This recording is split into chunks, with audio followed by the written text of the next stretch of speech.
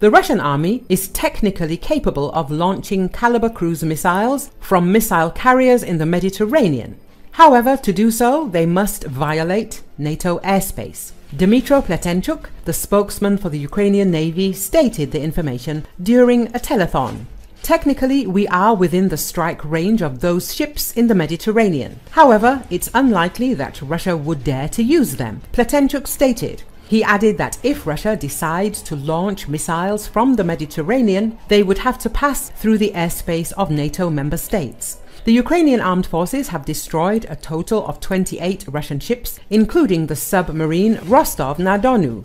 Among the destroyed ships are 3 cruise missile carriers, a submarine, and 2 new ships, specifically the newest ones, the Askold and Cyclone. These vessels represent various classes ranging from a flagship missile cruiser to missile boats and units designed for deploying small numbers of troops and patrolling, such as the Raptor, Cerner and Tunets.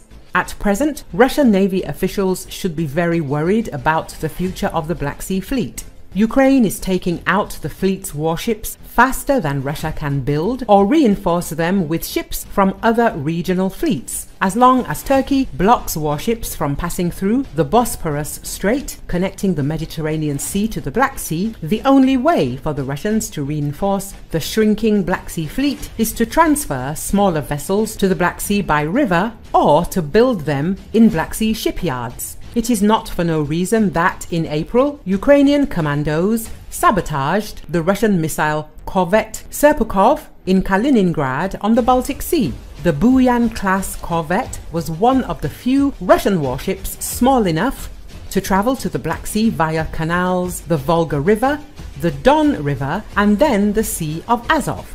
After all, the Ukrainians have been developing or acquiring from their foreign allies an array of long-range anti-ship munitions. The United Kingdom and France have given Ukraine Storm Shadow and Scalp EG air-launched cruise missiles that travel as far as 155 miles.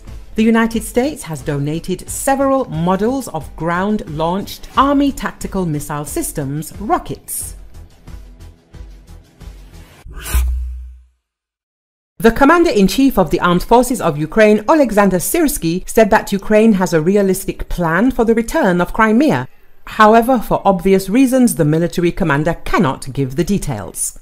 Retired British Colonel Hamish Stephen de Breton Gordon told the 24 Channel that he agreed with the opinion of the Ukrainian Lieutenant General. According to him, Ukraine can really deoccupy the peninsula and this will be the end for Putin. The naval forces destroyed the Russian Black Sea Fleet, which was defending Crimea. Ukraine is gaining more and more control over the air, taking into account the new air defense systems and the arrival of the F-16 aircraft in the near future.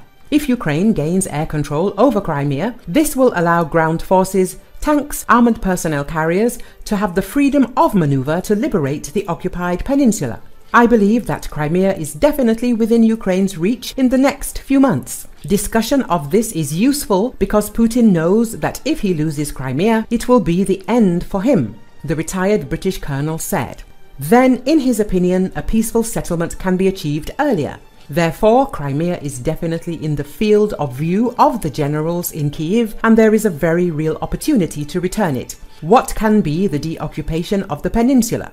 Hamish Stephen de Breton Gordon noted that the liberation of Crimea is likely to occur in a combination of land and sea operations, increased pressure on the Russians, and long-range strikes. Ukraine apparently would like to return Crimea with the least losses, but this will be a big challenge, said the retired British colonel. Ukraine controls the Black Sea and gets more air control, it becomes quite possible. He is sure that Ukraine wants to return Crimea with the least damage to its troops. That's real. I could not say it 6 to 12 months ago, the expert stressed.